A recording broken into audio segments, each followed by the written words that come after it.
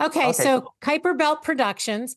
How did you come up with the idea for your Reform Funny Moments video? Which in 2014, he played a section of Gail Rippinger. If you don't know who Gail Rippinger is, she is a King James fundamental Baptist crazy wacko who believed that the NIV Bible came from the sinking of the Titanic and how it was going to burn in a lake of fire. And she spent 6 minutes explaining this position. And it was so nonsensical. She went to, Led Zeppelin, she went to the Titanic, then she went to Skull and Bone Society, then the Illuminati. It was all over the map.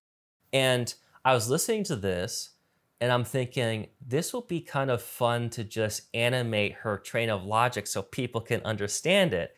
And that was technically the first Reformed content, funny bit, if you want to call it, on my channel.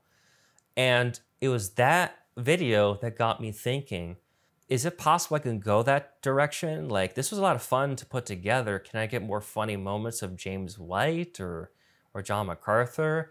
And then it wasn't until a couple months later when it dawned on me that, wait a minute, there's a bunch of humor in these Q&As. Like, why has no one compiled them?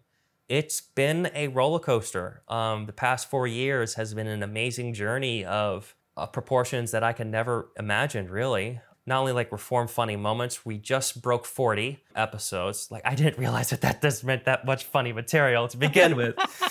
Well, people don't think Calvinists are funny. Yeah, we're funny.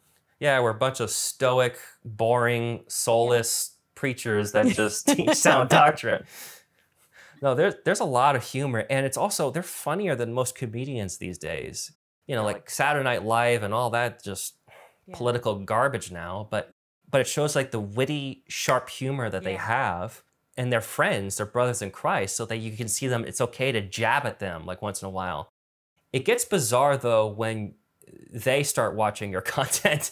I bet.